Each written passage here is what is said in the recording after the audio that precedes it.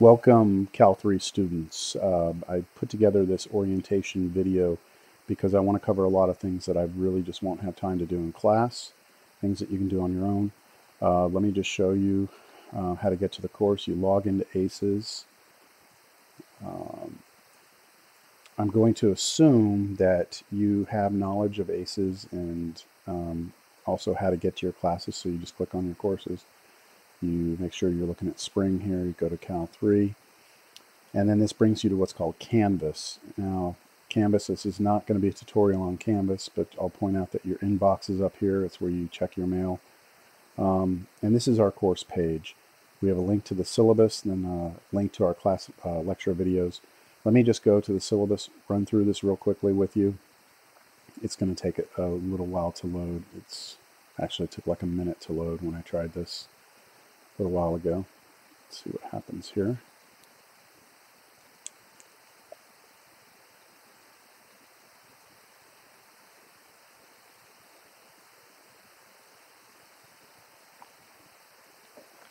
And I'm surprised it's even working, to tell you the truth, but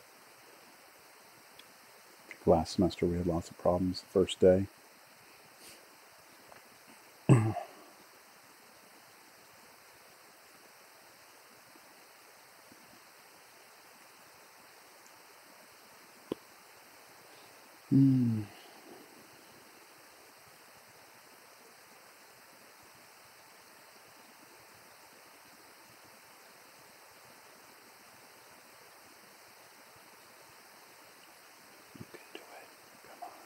There it is. All right, so here we go. We're in calculus. Our classes meet on Mondays and Wednesdays from 1 to 2:40. We are in MLH 120. That's a very unusual building for a math class, but I had to request this class, so this was the only building and location they could put me in. My name here and my email, my office location, my cell phone number. Just make sure if you're going to send me a text, let me know who you are. That's fine with me. And then my office hours. So this is when I'm available for you to walk in and get help. I'll just point out on Monday, Wednesday, before our class for 2 hours, I'm in my office. And then after our class for an hour, I'm in my office. So hopefully that works out with you. If not, I've got some hours on Tuesday, Thursday, and then also on Friday. Our book right here, Stewart's Essential Calculus, the second edition. There's the ISBNs. I also ask you to bring a flash drive. Now, this is something that I'll be able to possibly give you some of our lecture notes ahead of time, and that way you can kind of be prepared for class. This is not an absolute must, but if you have it, just bring it to class every day. That way, if I have something I want to give you, I can just easily get it on your flash drive. I do ask that you have access to a computer if you want to look at my notes. So what you have to do is you have to go to this website, Wolfram Player here, and go ahead and go through this process of, selecting your probably a student and then the name of the school and then your email. And then you download this. This is a free player, and what it allows you to do is open up my notes. So let me show you an example. I'm going to open up my notes and go to, let's see, the first section. We're going to start here. And you'll be able to open it. Mine is opening in Wolfram Mathematica because I own that program, but yours will open up in a Mathematica player. So what you'll be able to do is you'll be able to go through, once you've downloaded that player, you'll be able to manipulate things just like I am here, but you'll be able to do it on your computer at home. And this is the way I'm going to present the entire course. I'll be showing demonstrations like this and manipulating these objects. So if you want that ability, which I encourage you to do, especially when you get to like something like this, where we have three-dimensional space and you want to try and visualize it. So a couple of things you can do here. If you just hover your mouse over this, you'll see those two kind of curved arrows. If you click and hold the left mouse key and then move your mouse around, you can rotate this. If you move it up, it turns into a circle there. That's just a strict rotation, like clockwise, counterclockwise. And then if you hold down Shift and then left mouse and move, it goes up and down. And then if you hold Control, left mouse, up zooms in, down zooms out. So those are things that you'll be able to do with every three-dimensional example I have. So here's another one. And so you'll be able to move that around and stuff, which is pretty cool. So to do all that, you need to go ahead and download that player. Where's my syllabus? Where'd it go? Where'd it go? I think it was here. Oh man, I lost it. We have to wait again. This is no good. I'm going to pause the video. Okay, we're back. So again, your computer at home or your laptop, download that player. You'll be able to get all the notes and go in there and manipulate things. Also, you're allowed to have graphing calculator. You can use that on the test. I don't have any restrictions on those. Here's what we're going to be covering. Basically, we're going to finish this book out. You should have passed Cal 2 with a C or better to get in. These are the course objectives, course outcomes, and then here's our grading policy. So our grading policy is somewhat unique. In fact, I have never tried this. It's the first time, so we'll see how this works. Here's the way it'll break down. You're going to have some take-home exams. You're going to have a midterm and a final. Now, if you take the final exam at the end of the semester and you get, better than a 50 on it, then this is going to be the way all the course grades are determined. Everything, all your take-home exams, which you'll have between 5 and 8, I'll usually give them out every 2 weeks or so. All those together are 40% of your exam. So if I give you 5, it'll be 8 points each, or 8% of your course grade. If I give you 8, it'll be, I can't do simple arithmetic right now, 5% each. So that'll be the way it breaks down with the mini exams. That's what I call them. And then your midterm's 25% and your final's 35%. So this is good. If you can show me at the final that you know at least half the material, then those take-home exams are going to be worth a lot. And the final won't be, too much. Now, if you come into the final and you completely bomb it and you get less than a 50, then everything changes. Now your take-home exams aren't worth as much. Your midterm is worth a little more, and your final is worth half your grade. Basically, what this breaks down to, if you run the numbers on this, what this basically means is that in order to pass this class, you're going to have to get greater than a 50 on the final. If you do less than a 50 on the final, then pretty much everything you've done before isn't going to be worth as much, and it's going to be almost impossible for you to pass the class. So it's just to keep you on your toes and make sure you're ready for that final, and that you don't kind of take your foot off the gas. Okay, our attendance policy, I will keep track of absences. If you have more than 4, you can be dropped or you can be given a failing grade. Here are some things that I expect. I will be using technology in this class. I will be recording every one of my lectures and posting them on YouTube. I will have all the class lecture notes, and I will provide those for you.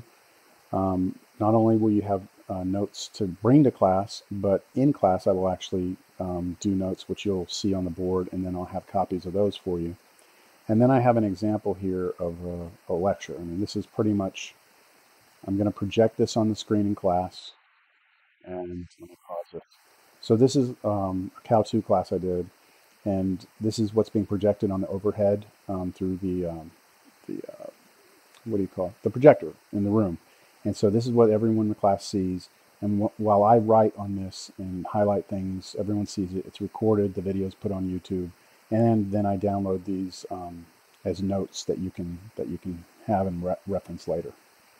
So, oh man, did I lose that syllabus again? I need to stop doing that. Okay, I'm pausing.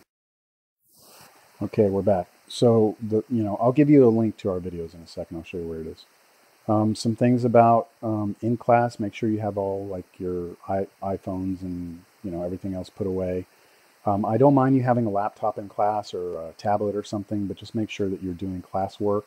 If you're just surfing the web or texting your friends, then there's a 10% penalty on your next exam. Same thing with sleeping or being disruptive. There's a penalty for that. Scholastic dishonesty, if you're cheating, then pretty much you'll probably just be given an F in the class. There's some tutoring information here, some other stuff about behavior, things like that. I'll let you read through those. Your schedule, here's what we plan to do. I don't have it broken down by the days yet. Actually, I do, but I've not posted that for you yet. But this is the order in which we'll cover everything. So we are looking to cover Chapter 10, Chapter 11, Chapter 12, Chapter 13. And then the rest of what's on here is stuff that is put in by the college, which I have no control over. So that's your syllabus. Now let me get back to the course page here. So once I start making the videos in class, you'll be able to click here. It'll take you to YouTube. And then this is my Cal 3 Spring 2014 playlist, and there are no videos there. But what you can do is you can bring up my playlist, and you can look at old stuff if you want. I've got, these are my classes I'm teaching this semester. And then if you want to go, I've got my past classes, and you could even go into like my Cal 2 that I did in the spring of 2013, or I think I've got another Cal 2, yeah, fall 2013. And just to show you, I'll bring that up. I've got all the videos here. Yeah, let me pause this. Got to scroll over here. But I've got the videos here in the playlist, and they're organized. They're organized by date, but they also have the topic that I cover. So if you want to go back and look at like integration by parts or something, you can do that. So you'll have your link here to the videos. Now I'm also going to put a link here to the class files, and actually I'm going to make you sit through that real quick.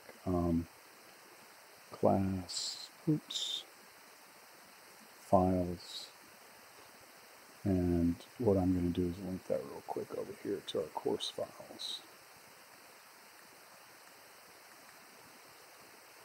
It's not working. I should have done it. Let's see. Oh. That didn't do it. I wouldn't worry about it. For now, let's just not worry about it. Okay. Oh, you know what? I think I remember how to do it. Sorry. Class files. Links. Link to page. Oh. Course navigation. Files index.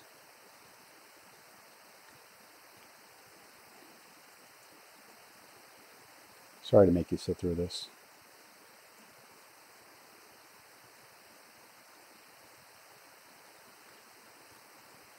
Let me save that. Okay, so you click here.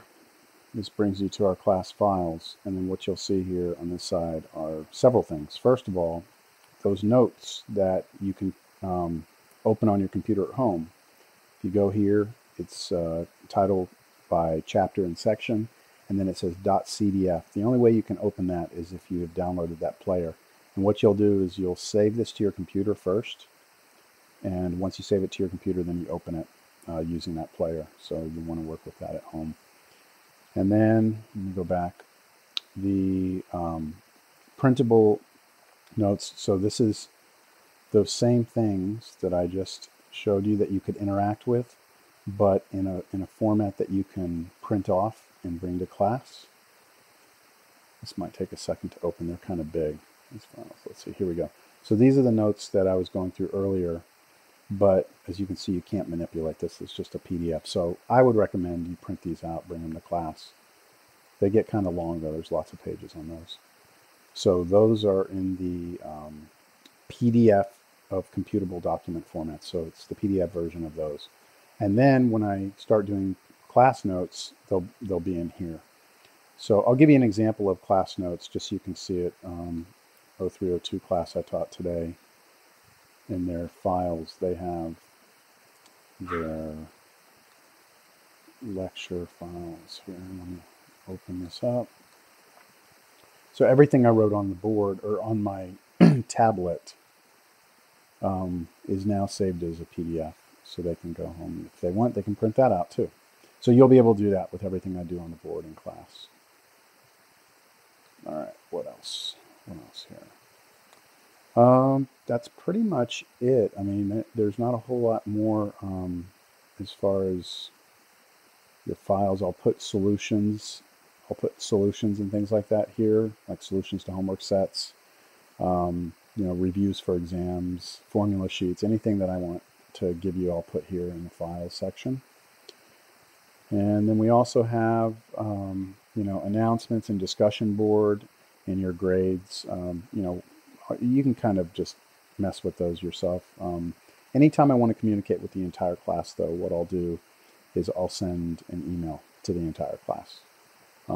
Discussions, that's more like if you want to talk to each other about something or form a study group or something. You'll have an easy way to, talk with everyone else in the class.